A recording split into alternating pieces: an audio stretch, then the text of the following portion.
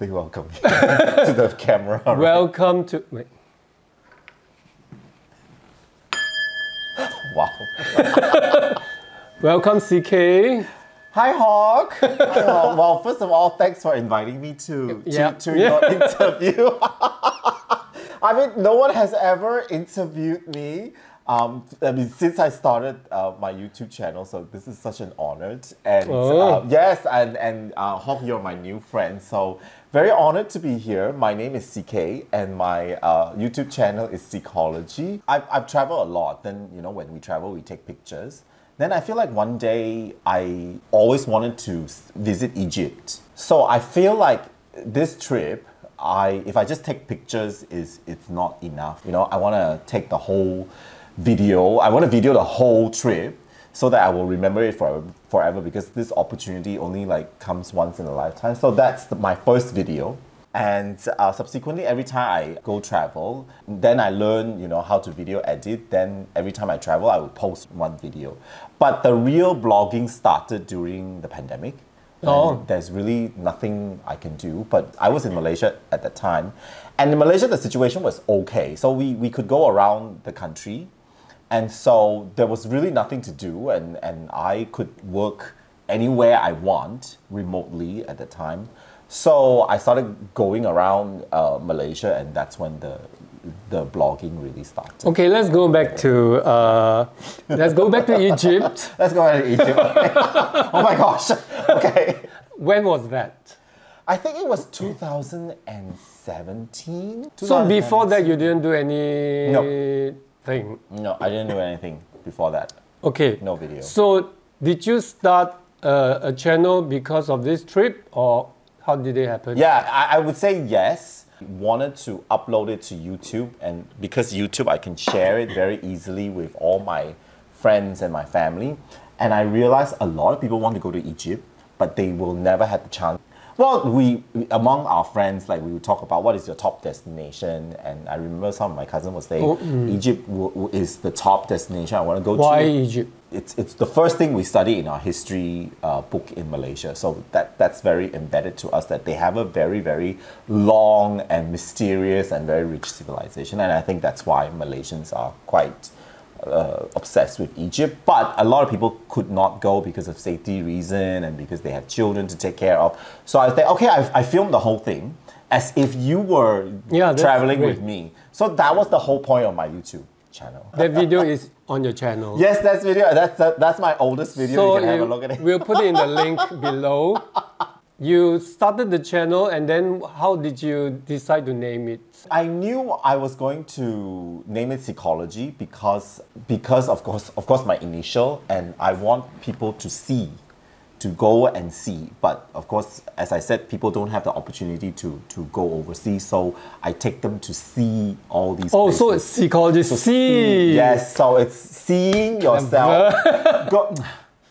I thought you had. I thought you got it. No, it's not obvious. So yeah, see for yourself. Go and see the world. Because growing up, I was a total bookworm. So I read a lot, and then I thought to myself, oh, I'll just read it, and I don't need to travel. But I feel like traveling, going around the world, seeing it for yourself, it's much more than what the book covers. So you read a lot of books on other countries. Yeah. I remember the first thing I wanted from my parents was an encyclopedia. Those days, right? Encyclopedia was 24 volumes. Yeah. Yeah. The whole bookcase. I remember I begged my parents to. And that was the only thing I ever asked from my parents. Yeah, that was the only thing. So I would read all these foreign countries, the history and things like that.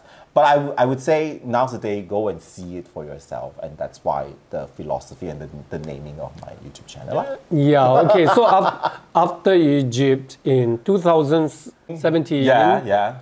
And when was the next video that you put out? The next video was South Korea. What year was that? I think almost the same year, about 4 months apart. I was there for a work trip, but I extended it, and then I made that video. Yeah. How many subscribers do you have now? Well, as of today, I'm happy to announce I crossed 26,000. So, oh my God! Yes. Oh, I I'm really super overwhelmed because for many years it was like few hundred. How did you even get those few hundred in the beginning? Like, did you tell friends? Did you? No. How did it happen? Very organically. Very okay. organically. As I said, I shared it among friends. Yeah. So I did not promote it in any way or buy ads or whatever. Nothing. So it was just to share with friends. And when did it cross 1,000 subscribers? I don't know, but what I know is when I crossed the 10,000. Yes, when I crossed the 10,000. Didn't you know when it kind of crossed at least the 1,000, 2,000? No, because the thing is, I didn't do it for the views. And you didn't keep track. No, I didn't keep track. But I didn't do it for the number of subscribers. Keep track of the number of views. A little bit, because I don't really care about at the beginning. Yeah. Now I do care, but at the beginning, I really don't care how many people watch it or how many subscribers I have. I noticed I crossed the 10,000 mark when I was in Sarawak. I was touring Sarawak during the pandemic. Okay. Yeah, that's the only time I knew. Oh, I crossed 10,000. And did you celebrate? Did you? No. Oh, it crossed 10,000. That's no, okay. I'll go back to my lunch. No, I was in a. I remember I was in a very remote part of Sarawak. And I was like, oh my god! I did say to the camera that that was the only time that I said to the camera that, oh, thank you so much. I crossed 10,000. So did you think, oh my god, this is so great, and am I an influencer or something? When I cross 10,000, I feel like there's a responsibility to make better videos, better informative videos. And that's when I think the direction changed a little bit. This is not just fun, but there's responsibility to make better quality. So what changed in your approach? Well, I would do more homework, research. Yeah, I noticed you do. Yeah. More like, homework. I think you know about Singapore more than me. Well, the thing is, you are shooting someone's hometown. You know what I mean? There's a saying, there's no foreign land, only the travelers are foreign. And when you shoot a place, it's always someone's hometown. This is always someone's place where they grew up. So you have to represent that in your narrative. And the best comment I ever had is a local saying that, oh my God, this video is so well representing my hometown, my city, or my country. So that is the best that I have ever received. Planning your content is important. People think that we just shoot, and actually it's very difficult. But good planning and shoot the things that you want to shoot. I mean, I want to present content that is of interest, and because it's CKology, so I want to bring you to see places. And nowadays it's a lot of eating. You can always shoot content that is around you. You don't have to go to far away exotic places. Last 2 months, you've been to so many places in Malaysia and Singapore, Komodo Island. So Komodo. So it's like, are you like doing 2 videos a week or what? No. It's 1 video a week every Wednesday. That's when that means that you have to go to at least 1 place a week. Not every video is far away. And I mean, like, for instance, this trip to Indonesia was 4 videos for a 1-week trip. Right.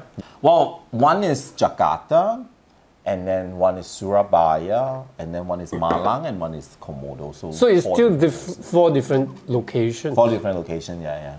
In that 1-week trip, I was in 4 different places. You spread it out, it's a month content. 1 video a week upload, then it's...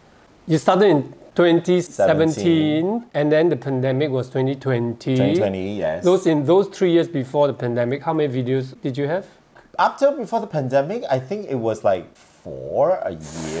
Four a year, okay. They were like major trips. Yeah, they were like major trips, because it was to document my vacation. So it's like far away places. And then the pandemic changed that, and you decided that, and you did more because you were just filming in Malaysia itself. The only thing that I could shoot was food because dine-in was allowed most of the time. And you notice that during the pandemic, I'm always sitting down and eating because that was the only thing that I could shoot. So what happened during the pandemic is everybody left KL and they went back to their hometown. You're talking about Malaysian. Malaysian, yeah. So Why do they have to go back to their hometown? Because they can work anywhere they want. Then why do they want to be in KL? Why not? Because also KL has the highest number of infection at the Okay, time. so they go back to their for hometown. safety. They can be with their family. Okay. And, it's better than, by yourself in your apartment in KL. A lot of my colleagues and my friends all went back to their own hometown. So I went to their hometown and they introduced me to their local food at their hometown. And the first one was moi, I remember. It was very easy to shoot because there were no crowds, and a restaurant could only allow like 20 patrons at a time and things like that. So it's very easy to shoot. There were no children, and most of the hotel had like massive discount. So I remember staying at Hilton Malacca, and I was like a fraction of the price. So it was really amazing, and they upgrade me to like a junior suite and things like that. So you came to Singapore last year, was it? Yeah, about last year. Yeah. Okay, so why the welcome here? Thank you. Nice to have you. So lively. Yes. Yeah. So why Singapore? I lived in Kuala Lumpur for I think almost 12 years. Were you born there? No. No. I'm from Penang. Yeah. So I'm a very all-round Penang boy because my father is from mainland Penang and my mother is from Georgetown. And I'm educated in Bukit Mertajam, if you guys know where it is. It's in the mainland. So what I'm saying is I'm all round. Yeah, all Penang. Boy. Because of all the different places that I grew up in Penang. Yeah, weekend is always in Georgetown, and going to school is in Bukit Mertajam, and I live in Butterworth. Yeah, all these places I covered when I grew up. So going back to your question, I had a job offer that would be another new chapter of my life, and that's why I'm here now. I mean, this island, every single inch has been covered, right? By like it's so small. A lot of YouTubers here. I really don't know. I didn't know what to expect. So what was your first video about Singapore? It was the Christmas Gardens by the Bay Christmas extravaganza. The light in Gardens by the Bay. That was my first video ever of Singapore, because previously I didn't do any video of Singapore as well. I had a lot of high school friends that have settled in Singapore. In Singapore. Oh. We had a big school reunion at Fullerton just before a year before the pandemic. So those that were had moved to Singapore, they all came and you came over to I just so happened to be there, and so I saw all of them, and I knew who was in Singapore. The good thing about Singapore is it's quite easy to know people, because it's really safe here, and you can join all like hiking group, singing group, bowling group, karaoke group. So it's very easy to know people here. Mm.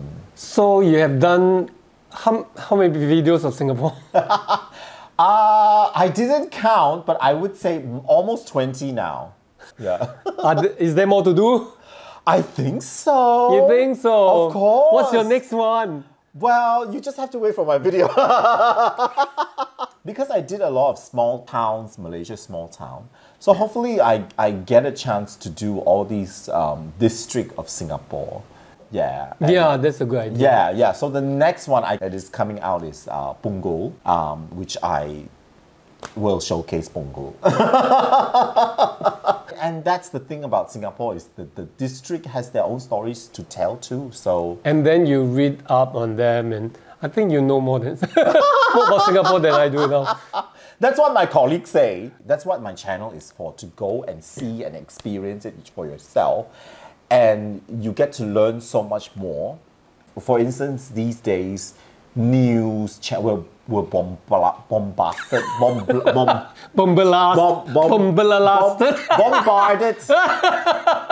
I can't repeat what you said. So funny. We're bombarded with news, right? And we have certain